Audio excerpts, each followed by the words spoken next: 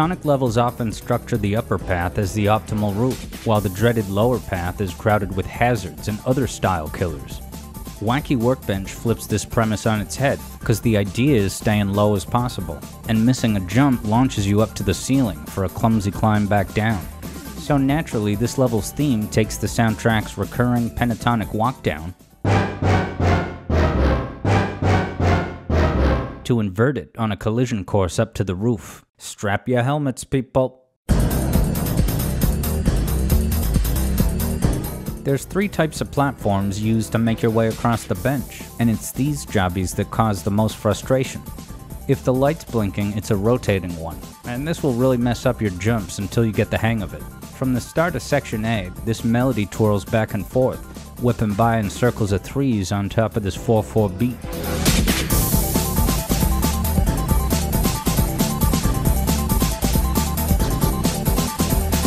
Compounding the dizziness is this harmonized line not a 5th, but a 4th above the original melody, which is apparently a thing. But after enough missed jumps and ceiling crashes, there comes a moment where you've just about had it with these gimmicks. But the chords aren't going to help you get away any faster, structured in a way that reflects the present map's architecture. In your first few bouts with the workbench, missing a jump launches you up to the top of a narrow room, which you have to clumsily climb back down. In this whole ordeal, there's minimal horizontal motion, and in turn, the chords are locked in place for 8 full measures at a time. This will change dramatically in the past, when the walls open up to allow for more navigation options, with the chords quickening to reflect it. But here in the present, we're locked in a static Dorian vamp of 1 to 4 that's held for 8 measures.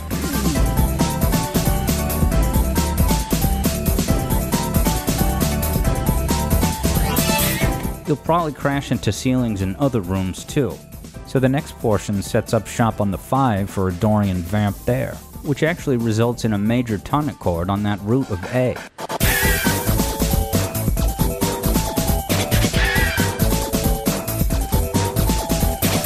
This chord pair is executed once more with the temporary tonic on the 4.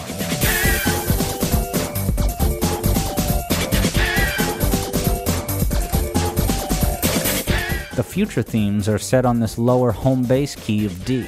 Low altitude is the name of the game in this zone, and by then Sonic's gotten the hang of avoiding so many ceiling collisions. But you're probably in the mood for some more active chord changes. And you know what? This zone is such an ordeal, treat yourself to a simple peel-out time travel over the bench. You deserve it. Because the past is no cakewalk either, and it's not just the chords that change a lot more frequently. The twirling platforms melody is expedited too, reducing the 8th note rhythm of each cycle from 6 notes to just 3. This is the first thing to greet you on your arrival in the past, and like Ogata's past theme at Collision Chaos, it really captures the mental loopiness of breaking the space-time barrier.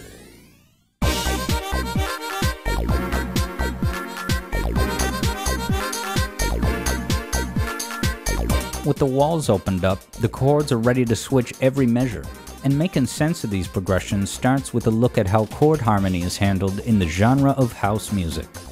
By default, when writing a song in a major key, each note in the scale can serve as the root of a chord, which will result in a mix of major chords and also minor chords.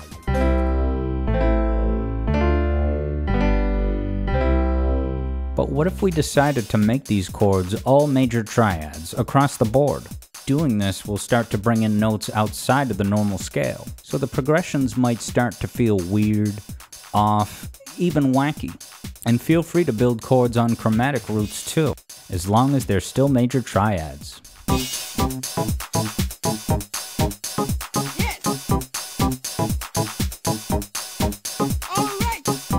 You can also apply this concept with all minor chords across the board.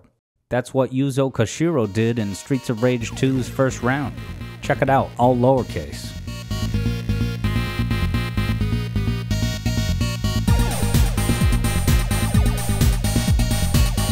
House musicians came across this idea by sampling the sound of a single chord, then just pitch shifting it up or down as desired, regardless of diatonic expectations.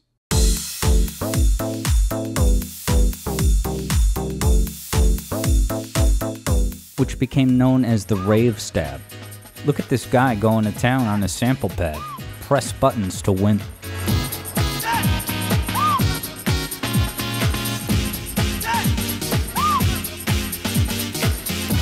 It creates the Red Bull energy of a 3 a.m. gathering in an abandoned warehouse, stumbling to the bathroom past graffitied walls and debris on the floor.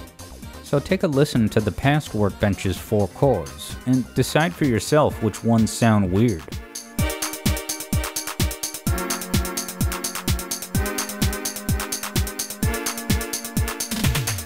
Could the strange sounding ones have been these two?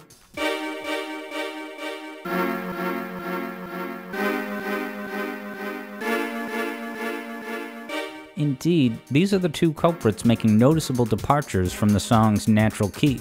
For this one, who should show up but Mr. Kirkhope himself, the sharp 4 tritone chord.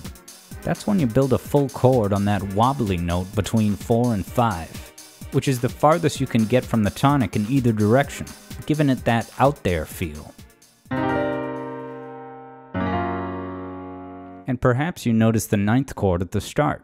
The same chord Ogata opened Tidal Tempest with. The last 2 chords leading back to this one chord actually comprise an Eggman cadence of 6, 7, 1. But each of these chords has a major 7th stacked on top, and on the last chord it breaks the diatonic boundary. This is the major 6th of the entire song, so it's outside the song's minor key. And at the end of this chord set, it's like that 6 a.m. feeling, where you should be tired and collapsed, but still have a wide grin enhanced by 6-hour energy and other supplements.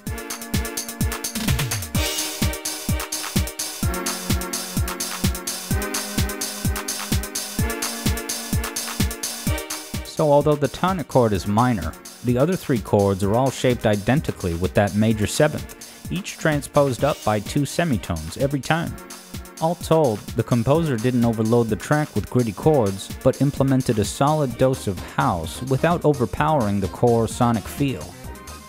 Section B returns to the present structure of 8-measure sequences, setting up shop on the 5 and 4 for more Dorian vamps there. This structure of repeating, copy-pasted melodies succeeds on the wings of Masafumi Ogata's approach to composition. Even though all 8 phrases are identical, they still somehow feel like they're advancing the progress without boring the listener, especially with the excitement of knowing that the end of this 8-measure countdown will launch back into that inverted pentatonic shot upward. So let's raise a glass to Ogata-san while taking in all 8 measures in full.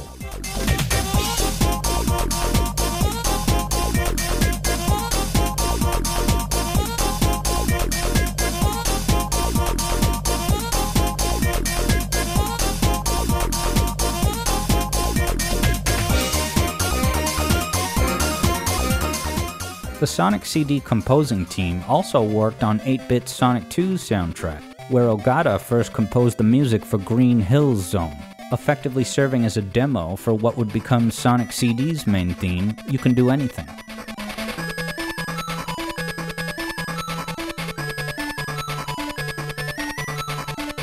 It's not confirmed who composed Aqua Lake Zone, but there's a strong case for Ogata in this melody that repeats for literally the entire track.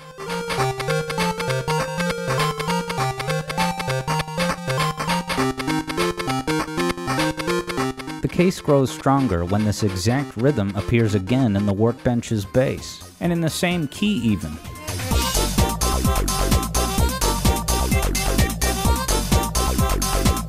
This exact Aqua Lake rhythm appears only in the past, where Ogata installs this parallel to his past composition, but the other eras, including the Good Future, tweak it to something resembling the Angel Island Act 2 bass line that was due the following year.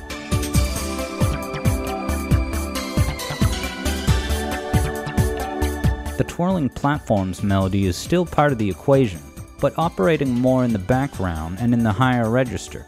The note structure is the same, but rather than the dizzying rotation of previous eras, now it sounds more like busy robots doing helpful tasks in the distance.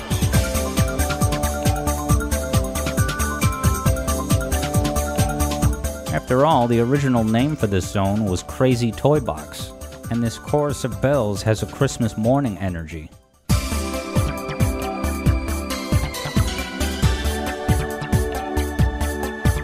Which would make this a Robotnik fulfillment center to compete with Toys R Us. And the vocoder voice from the time travel signs shows up in the present theme's intro measures to say Crazy Toy Box outright. But you can play with future toys once you earn them. Real talk, you're probably not going to get the Act 1 generator on your first playthroughs, so Act 3 is going to be one big techno mega hell. The rhythmic dissonance sounds like the whole joint's about to self-destruct. The sirens yell every 3/4 notes, fighting against the song's 4/4 measures.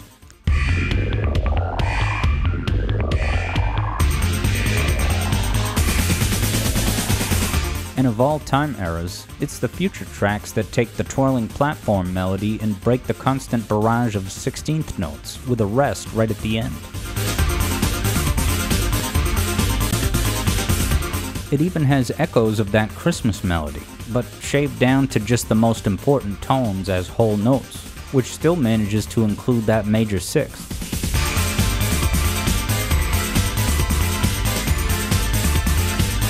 But far from being a wholesome Christmas, this bad future brings in hell elements, or hellements. You know that demonic voice effect, where you take a voice clip, duplicate it with a higher and lower pitch, and then play it all layered together? If we go through those 3 giant rings together, we will earn bonus points. Well, the bad future implements this effect on the synth that plays that pentatonic walk-up from before. And it goes hard in the Rave stab breakdown, similar to Ogata's bridge in Tidal Tempest Bad Future. But this time, instead of parallel fifths, there is exactly a minor third between all the note pairs.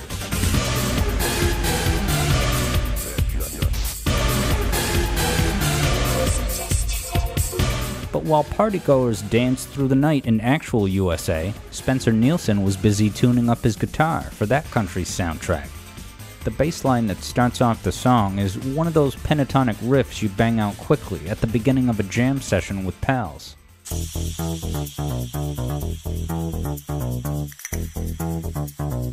Section B brings in some ska action, with its reggae-style syncopated guitar chords at a speedier tempo. It's not often you encounter a legit 3-chord in the wild.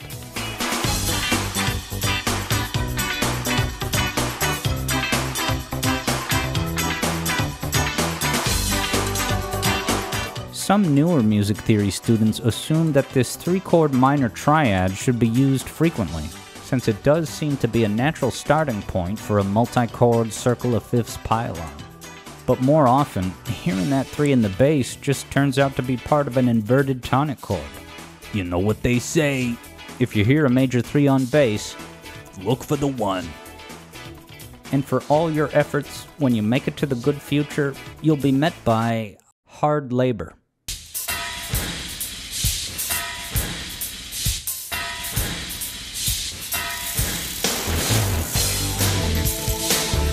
This sounds like hard labor.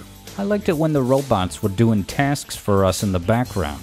And this is for the good future? Did Spencer mislabel the tracks in his final submission to corporate? These stutter notes on guitar sound cool enough, but they have nothing to do with anything.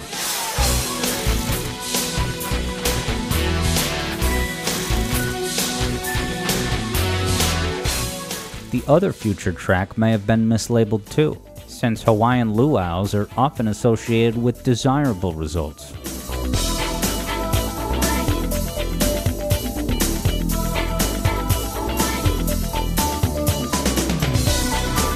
Throw in some cowbell and some guitar noodling, and you have a song that was definitely completed in time for the 7-week deadline.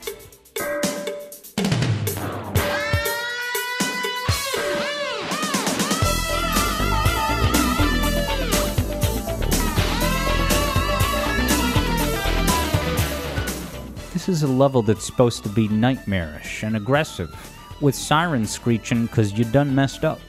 You would be opposed to the US soundtrack's music swap if you are similarly against swapping out the Shining soundtrack with chiptune jams from Chuck Rock.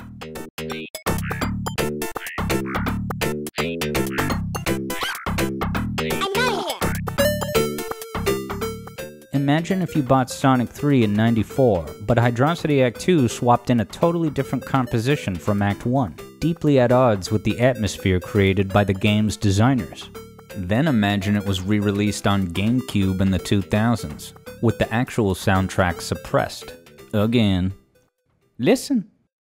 Hataya and Ogata poured themselves into numerous revisions of tracks, taking direction from the very specific vision of Sonic's original designer, Naoto Oshima, who's also the showrunner of Sonic Superstars.